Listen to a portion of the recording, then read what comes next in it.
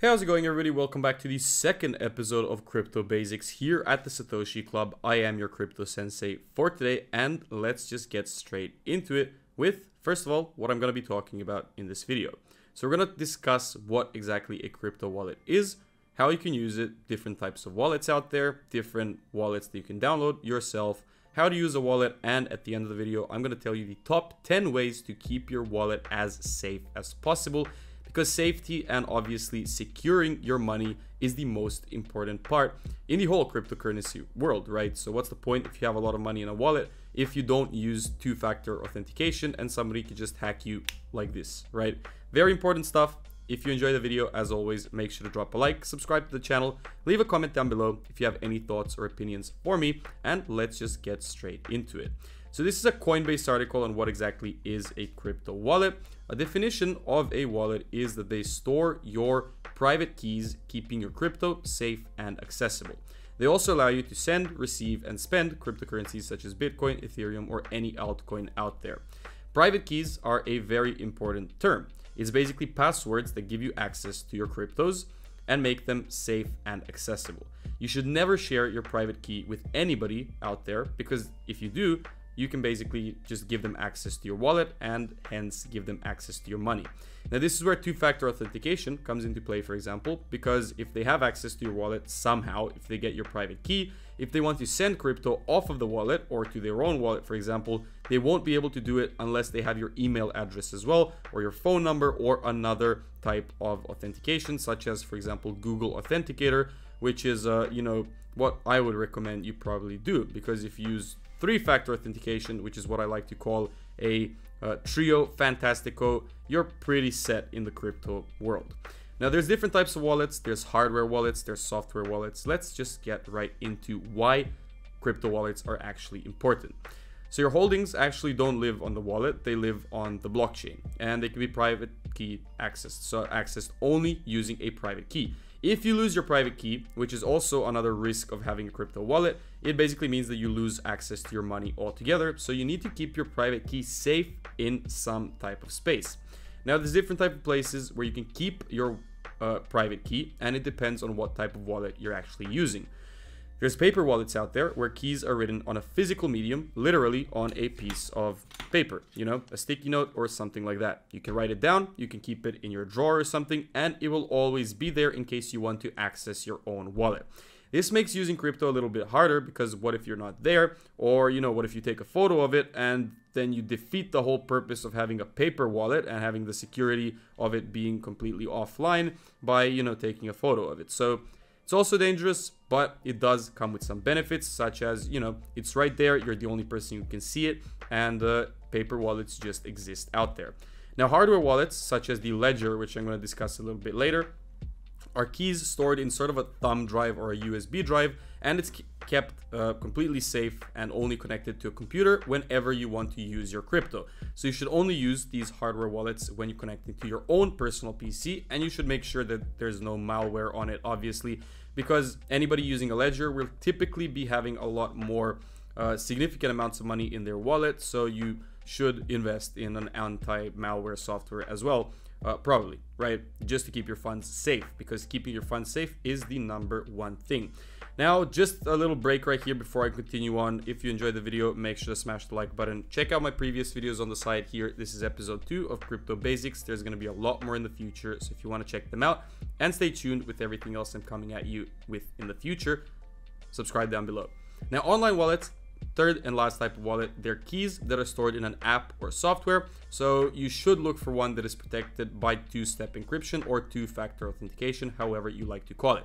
It makes sending, receiving, and doing anything with your crypto basically very, very easy. So it is the wallet that a lot of people prefer. Now, every wallet has its trade-offs. For example, the Ledger is something that I would use if I had a significant amount of money that I need to keep in crypto and completely safe. Ledger is the safest option out there.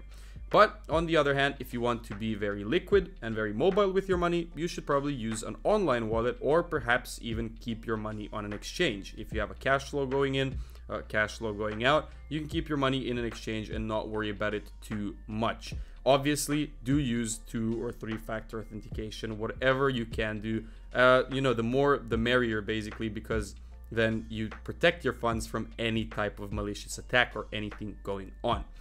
Now, a few things that wallets actually allow you to do is manage all your digital assets in one secure place. They allow you to control your own private keys, send and receive crypto from anywhere in the world, as long as you have an internet connection. Well, unless you have a ledger, actually. In that case, you can connect to your PC in any case and check your wallet status, but I do believe you need an internet connection if you want to send the money anyways. Interact with usernames rather than long hexadecimal public key addresses. So a wallet makes the user interface very easy because you can choose, for example, your friend or something and send him some crypto by his name instead of just copying and pasting his address. Browsing the apps as well and shopping at stores that accept cryptocurrencies. So now Coinbase is shamelessly plugging their wallet right here, which is okay. Coinbase is a large crypto exchange in the US, but the largest one is probably Binance. So, you know, you should probably just know that. The main Coinbase app allows you to buy and sell crypto, whereas the Coinbase wallet is separate and allows you to store your private keys and also send and buy and spend, actually without buying the actual crypto. So you can send, receive, and spend digital money. Now, there is a bunch of different wallets out there. For example, if you head on over to Ethereum's official website, you can see that they have a lot of different options when it comes to wallets that accept Ethereum. For example, Ledger is right here. It is the #1 hardware wallet out there. You have the Unstoppable wallet, Token Pocket, Mu wallet, all of this stuff. You do have MetaMask as well, which is a wallet that you do connect to the top of your Chrome browser as an extension. And then basically once you press it, as you can see, it's right here. Once you press it, you can just simply open it up when you're using any type of DApp or any type of thing that accepts crypto online, and you can use it pretty easily. Now, there is different types of wallets on different chains out there. For example, Nami and Yoroi are 2 wallets that you are able to use on the Cardano blockchain if you want to purchase Cardano NFTs, if you want to do stuff with Cardano, and generally if you believe in the Cardano ecosystem. So it's something that you're able to do. Also, you're able to head on over to Binance, for example, create an account, keep your money in your, well, I'm not logged in right now, but you keep your money in your Binance wallet, basically. I think they have their own wallet, but they also have their exchange where you're very liquid. You're able to trade, you're able to move your money from spot trading to futures trading, for example, and staking and all of this other stuff. So it does provide you with a lot of accessibility as well. You have the hardware wallet of the century. This is the Ledger. So you have the Ledger Nano X, for example. It's a very small version of it. You have it in different colors, and it's basically a thumb drive that you're able to plug into your PC. So once again, if you're holding a large amount of money or any type of significant amount of money to you, you should probably be using a Ledger wallet. Anything else, you know, quick cash flow, holding a little bit of crypto here and there. All of these other online wallets are perfectly fine, but, you know, just be careful and use 2-factor or as much authentication as you can. Now, the top 10 ways to keep your crypto wallet safe is, first of all, to use a cold wallet. So hot wallets are wallets connected to the internet, such as Exodus and MetaMask, which I mentioned as a Chrome or browser addition.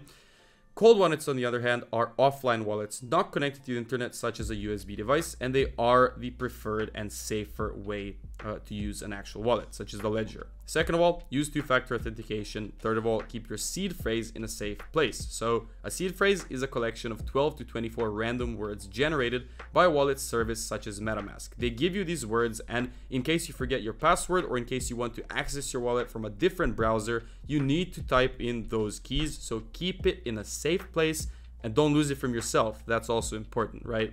Keep a strong password, change it frequently, very important as well. Keep your investments in multiple wallets to diversify your risk. You know, if one of them gets hacked, well, you know, you didn't lose all of your money at the same time. So not all of your eggs in one basket. Avoid crypto scams, something that seems too good to be true, or basically anything pumping or dumping something on social media platforms. Be very careful, and I will teach you a lot more about this throughout this channel's future. You do have staying vigilant of phishing attacks as well. So if you see some suspicious looking email, don't open it, don't put your info in, and definitely don't put your wallet info inside. Use a secure internet connection, anti-malware, all of this stuff. Always double check the recipient's wallet address as well, in case you're sending somebody crypto. If you take the wrong address, right, it's just gonna send it to somebody else. Or if you use the wrong network, it's gonna send it to somebody else. So networks is something that I will discuss in the future. If you wanna enjoy it, if you wanna check it out, subscribe down below. And lastly, use updated antivirus programs, which is what I've mentioned before. So that's pretty much it for today's video. Hope you guys enjoyed this little insight into wallets. You will learn a lot about cryptocurrency. If you stick around with me, hit the bell icon, like on the video, subscribe to the channel, and lastly, I'm not a financial advisor, and you should do your own due diligence before investing into anything in the crypto, NFT, or blockchain world. So thank you all for joining in for another one, and I will see you guys in the next video.